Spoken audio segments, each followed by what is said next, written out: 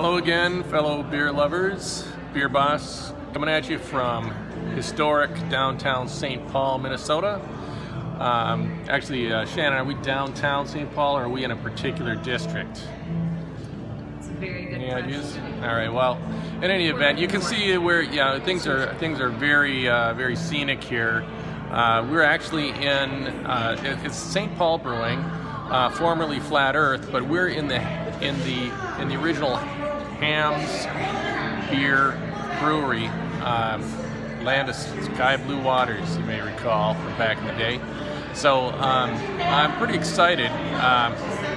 So I've got a good flight going here. I'll show you that real quick.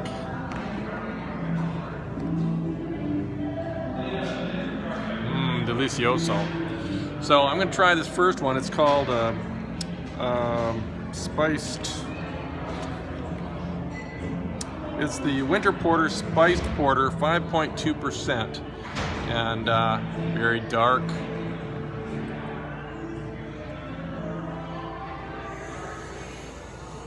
It smells sweet, and it smells spicy, like something straight off of the spice rack. It smells delicious.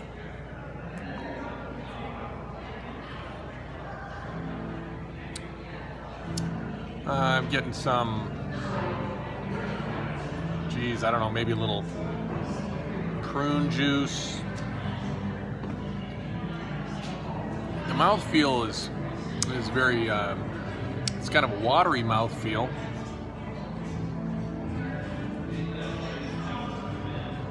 I really like the flavor. It's complex. It's both sweet but not too sweet. And then, with the seasonings and it's a pretty complex batch of seasonings. I'm trying to put my finger on it.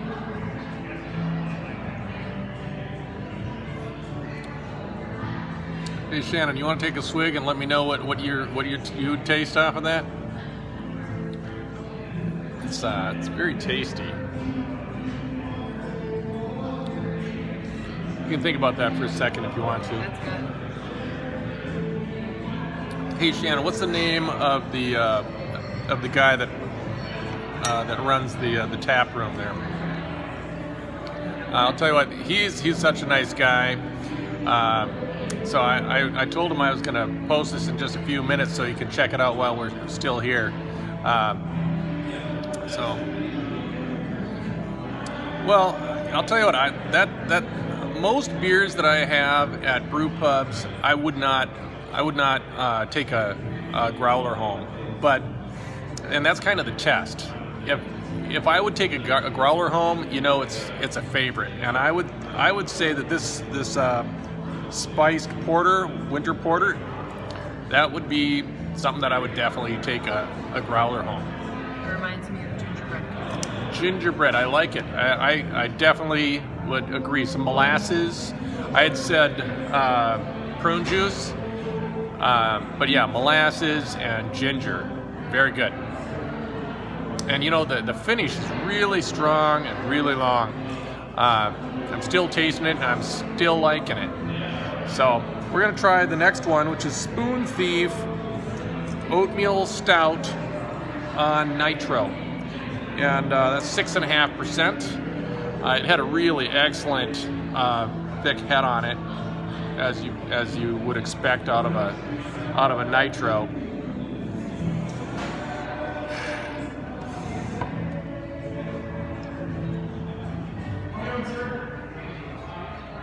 And the mouthfeel is what I would normally expect out of a nitro stout. It's very velvety and smooth and just very drinkable. It's not strong or bitter within the style. Yeah, that'd be something that you'd want to drink with, if you're having a steak or if you're having barbecued ribs or something like that. Really, really good, really good. Yeah, I give that a definite thumbs up. So next we're going to try out this is the East It just says East on here. I can't remember the name of it. East. Yeah, East Side. I guess we're on the east side of St. Paul here. East Side IPA, and that's 9.1%. So if you're dyed-in-the-wool drinker, this is your beer. I'll tell you what, the smell, the aroma on this is so good. Really, really nice citrusy, you know, bouquet.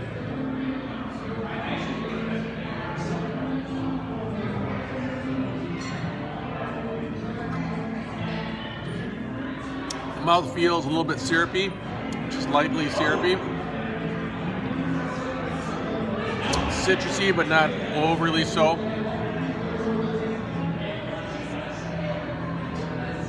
And you know what I like about this is that even though it's 9.1%, it's not overwhelmingly alcohol. You know, the first thing that hits you isn't the smell or the taste or the alcohol, and you will find that in a lot of the 8, 9, 10, 11% alcohol by volume beers. That's the overwhelming note, but in this case, it's actually more the citrus and not just the citrus, but other notes. And hey, you know what? They've got a live band out here on their patio, and it's really cool. They're playing a lot of really nice oldies. They're playing. I was listening. They had stuff from the '60s, '70s. Now they're playing some Tom Petty from. Wait. No, they're playing Neil Young right now. Good stuff. Okay, so now my last one in this flight, it's called Space Pirate. It's 5.5%. It's a juicy IPA. Is that what you're drinking over there, Shannon? It is what I'm Here, raise your glass to me. Shannon is a little shy. She doesn't want to be on camera, but she knows her beers. Look at that. Doesn't that make you want to drink some?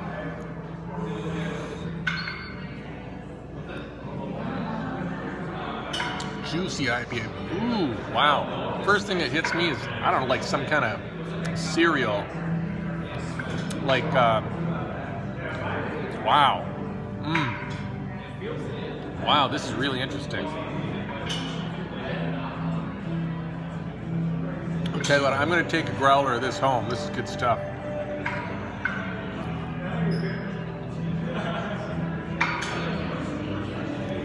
Shannon, you got any thoughts on the flavors off of that one? Wow, it's got a nice long finish. Any juicy IPAs really bring me back to what is that?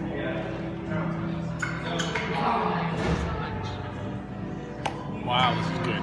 Fresh squeezed. Deschutes Fresh Squeezed. That's one of my favorite IPAs. My fans out there will know. But this is quite a bit different from that. This is more complex even. I mean, you know, the Fresh Squeezed IPA is very hoppy, but even though this is hoppy, that's not the most prominent thing about it. The most prominent thing is this, whatever I'm calling cereal. Cereal in a good way. I'm telling you, everybody should come on out and try some of this. What do we call it? It's Space Pirate.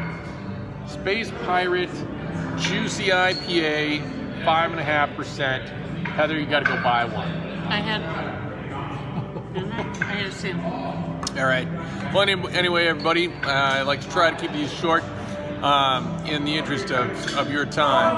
But I would recommend that everybody come on out and check out St. Paul Brewing Company here on the east side of St. Paul, Minnesota. Formerly Flat Earth Brewing. You may, if you're trying to get out here using GPS, you might need to specify Flat Earth because they only recently changed the name. And but hey, it's historic. You know, you come here, soak it up, enjoy the music. They got really good, authentic Mexican tacos and burritos and other Mexican food out here in the food truck. And Oscar out there, he's a gentleman and a scholar and a really good cook. And plus they actually have a spiced beer here that would probably go really well with some of that food. I haven't tried that one yet. So anyway, until next time, cheers.